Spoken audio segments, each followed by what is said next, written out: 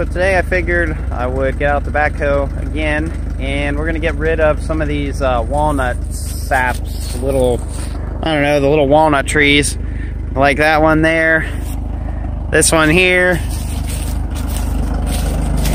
and all of these little ones. This little cluster here, this little cluster here, pretty much the whole way down there. And they go the entire length. And you can see some of these things, man, they're, I don't know, 18 feet tall maybe, something like that.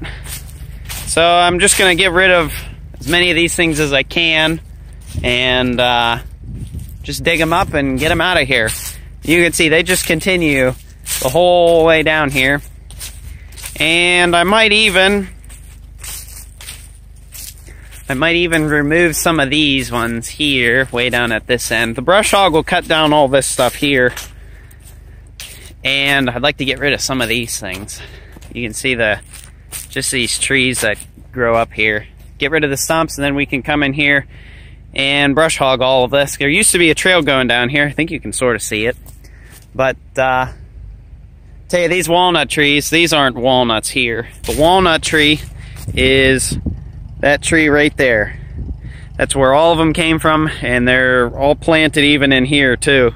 So I'm gonna put this on a stop motion, I guess, or time lapse. It's called a time lapse, and you guys will see everything take shape here. And I'll probably put them out in the grass here for now, and then I'll pick them up later. But this is a dead ash tree, and this tree right there is another dead ash tree. So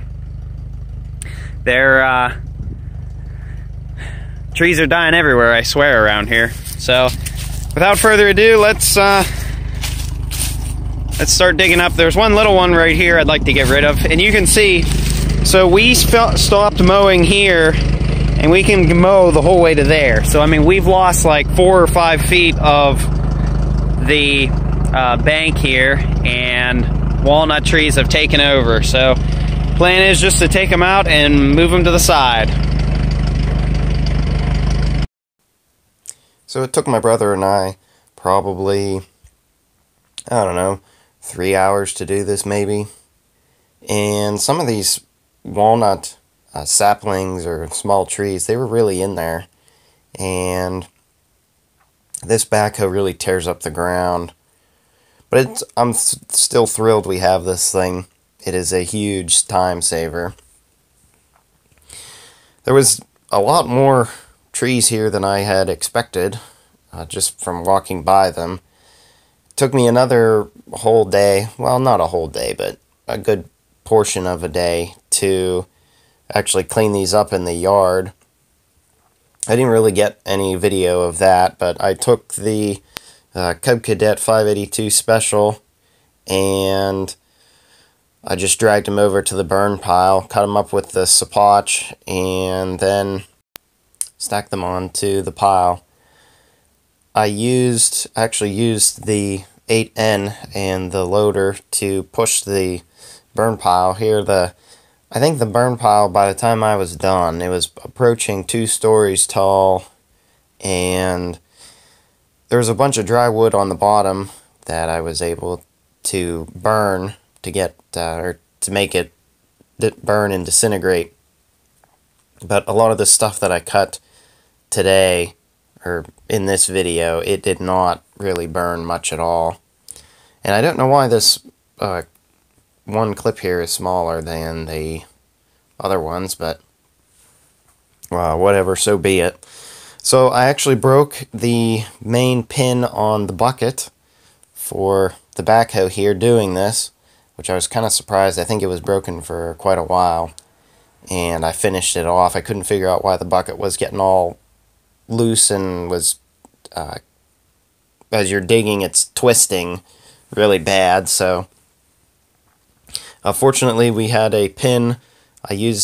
I pulled apart a transmission out of a lawnmower, and I saved the axle for it, and it just happened to be that it was 1 inch, and the pin that was in the backhoe here was also 1 inch. So I lucked out there, and the one half of it was long enough that my brother and I were able to drill 2 holes in it for the cotter pins, and then I put the washers back on and off we go again.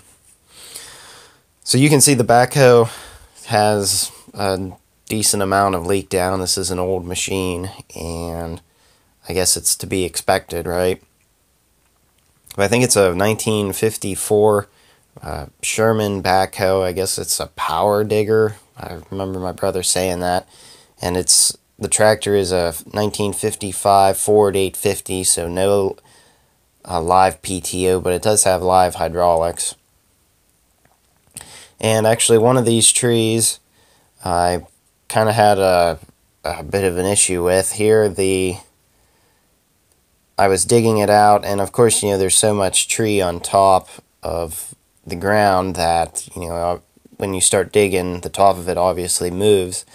And actually, it came down and hit me on the head quite good. I think it was this one here that I'm digging out now, but boy, did that hurt, man, oh man. I was actually thinking, whenever I'm kind of doing stuff like this, I really should just wear a hard hat at all times and, just deal with it. Sometimes whenever it's cold, I generally don't like to wear a hard hat because my neck is all exposed and my head gets really cold. And I worry about getting a head cold then. So usually I just wear my hood up and I'm pretty comfortable. So in case you're seeing the flames in the distance, actually the neighbors were having a big bonfire, and it just so happened to be in this video here that it is in line sort of with the smokestack, or the exhaust on the backhoe. I did take the 8N and the box blade through here to try to smooth things out, and that really didn't go as good as I was hoping. We really need a tiller to till up the ground and really smooth stuff out, but there was so many leaves in here that had accumulated on this bank here. The dirt was approaching 10 inches higher than the surrounding ground, like where the backhoe is. So, pretty cool. So, I hope everyone enjoyed this video. Don't forget to like, comment, and subscribe for more. And hopefully I will see you all in the next one.